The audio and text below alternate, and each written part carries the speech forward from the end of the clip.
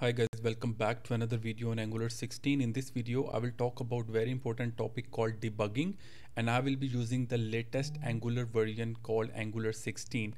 What most people do is they add console log statements, and to see the output, they go to the browser. In the console window, they see the output over here. But the same thing we can do directly in VS Code. We can add breakpoints. We can see the output of the console log statements directly in the VS Code. First of all, to see the outputs of the different statements, let's say that this is the project that I have actually created the tutorial of in the last video, CRUD application, which is basically a note taking app. So I'll be using this project as an example to show you how we can debug our Angular code. Let me first go inside and run this project. Okay, so npm run start, and I will be adding few console log statements over here. So this is the on submit function, and whenever a new node gets added, we actually trigger this function like this. All right, so let's go to the browser and refresh this page, and here you can see that I'm able to add a new node. If I click on it, you can see new node is added, but the console log statement directly added over here as well. But if I go back, you can see that I can see the console log output directly over here as well, and the extension that I'm using to see these output is called the console ninja. You can install that extension. Let me go and show you. So this is the extension console ninja that you can install. If you want to know more about the best best VS Code extension, you can check out my video on top 5 VS Code extension for developers. I've given the link of that video in the description of this video. All right, so let's come to the actual point, that how we can add the debuggers directly in VS Code. Like if I hover over it, we can see that we can add the red dot over here. And what if we want to stop the execution of program to see the output of different variables at 20 different places in our code? Is it a good practice to add the console log statements on all those multiple places? No, we have to stop the execution of program using the breakpoints. All right, so in order to run the debugger directly in VS Code, let's say that I want to stop the execution here, I want then to stop the execution here, and then I want to stop execution over here. All right, after I click on this add new node button. All right, so what I do is whenever we create a new Angular 16 project, we are given with this folder .vs code on the left side. If I click on it, I will see this launch.json file. In other frameworks of JavaScript like vanilla JavaScript, React, Vue, we can have this VS Code, and the launch.json file we can create manually, but Angular automatically creates this folder and this file. And inside this launch.json file, we can see it contains an array with the name configuration.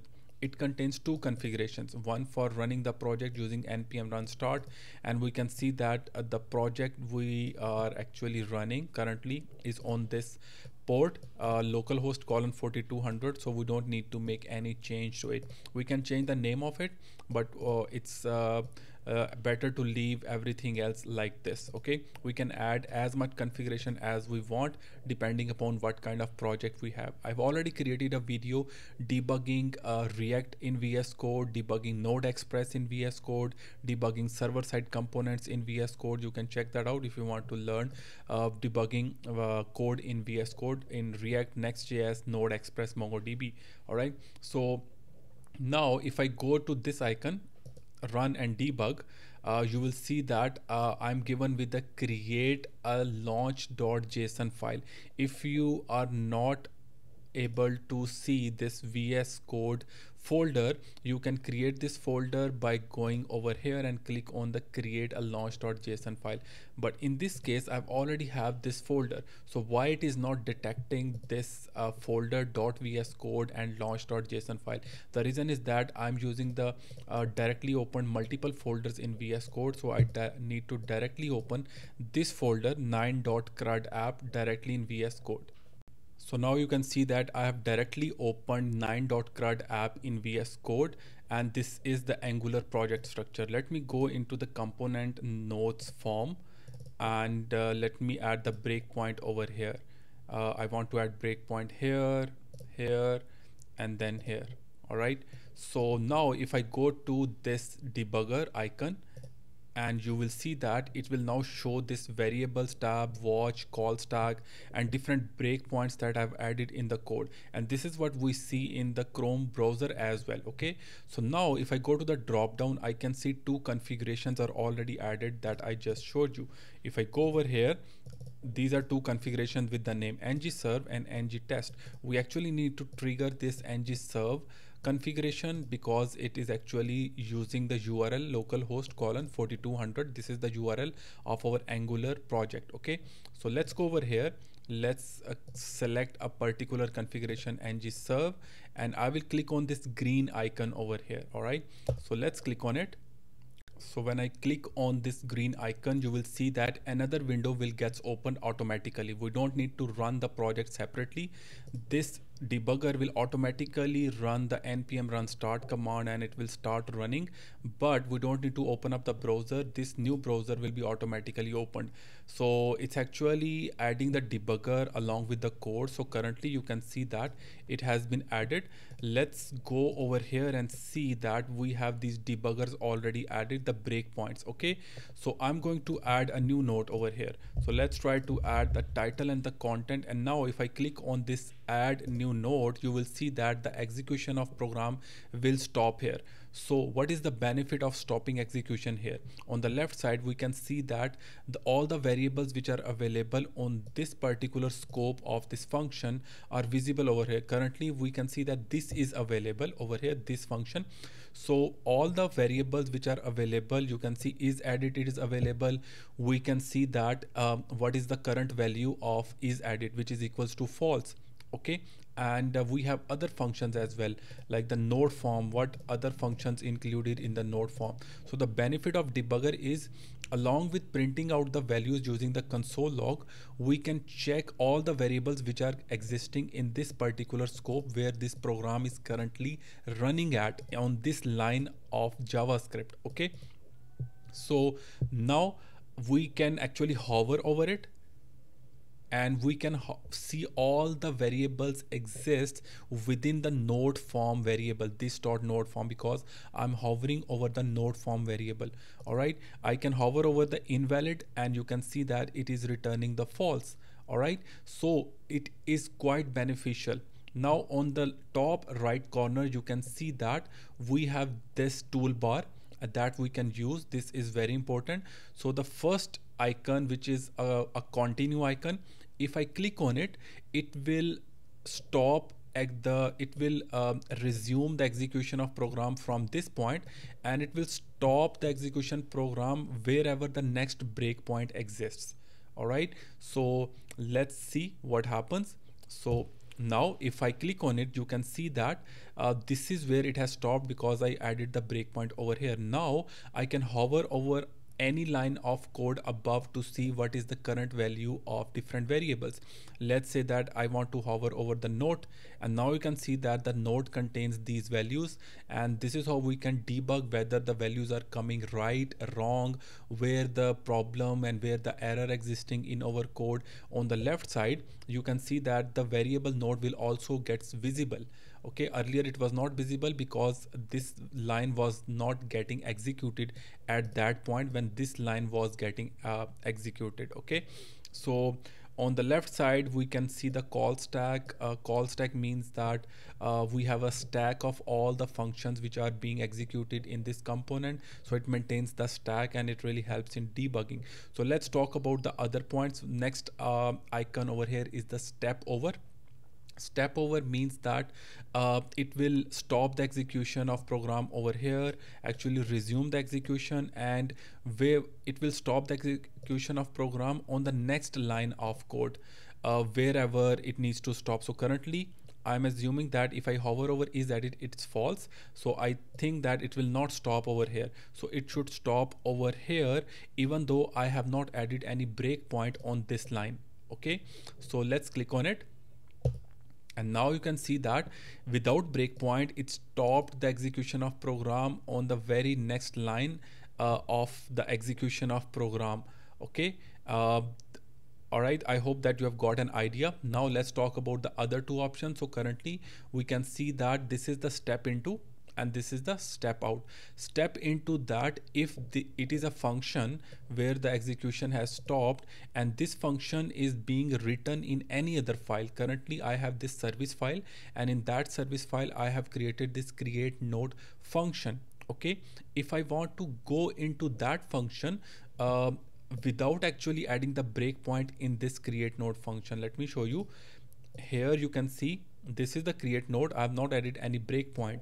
So step into means that I want to go inside that function to see and what the value is being passed to that. I can hover over the node so I can debug that this is the value being passed to it. So let's go and step into that function.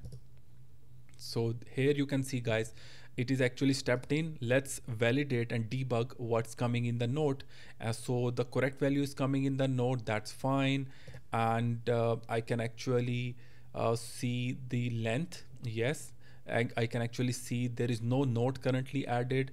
Let's go to the next line. Yes, by clicking on this icon, step over, and now I can see the new node have been added with the ID 0 now. And let's go to this. Let's see. Now you can see that the nodes array have been updated because of this push. And let's go and click on this. So I can actually click on the step out to get back to that component, or I can click on the step over and it will stop on this line. Let's go out of this file by clicking on the step out. All right, now it has gone back from where it got into this file, and now it has stopped over here. All right, and it will now reset our form. And if I go over here, you can see that currently it's not being shown up because this line is not executed currently. So let's click on it. After this function, there is no breakpoint in my code, so it will not stop anywhere. If I click on it, you can see that it will not stop anywhere. That's why the variable window on the left side, watch window, call stack, is not showing anything. And if I click on it, you can see that this new node have been added. And if any error occurred during this process, we can obviously check all the values by writing, and you can see that by clicking on this breakpoints, stepping into, stepping out, step over, we can validate each and every variable, the values coming inside, where is it going. If I just click on the step into on this function, it should actually go into that function. We can validate whether it goes to that function or not. If it is not going into that function, there is an error. So this is a kind of debugging we want that we cannot do, or it is very hard to do using this console log statement. Okay, so now I think you have understood how we can run debugger. And also we have another window here, debug console. Let me go ahead and stop the execution of program again to show you. So now you can see that. Let's stop on this next line, and we have this debug console window, and here we can see the console window just like the browser console window, that all the values available currently are being showing over here. I can write something over here. Let's say that the node, I can hit enter. I know that on this function I'm stopping here, so all the above variables I can use, and I can see what are the values existing inside it. I can manipulate it. I can write my own logic using this node. So let's say that during the execution it will not affect the UI, but it is just for my testing, just like we do in the browser console window. Let's say that I want to create a new property. Let's say that an image, okay, equals to, and I can write anything to it, .png, hit enter, and now let me print the node. And now you can see that I'm able to add a new property to it, just like it's just like a JavaScript compiler in the debug console window.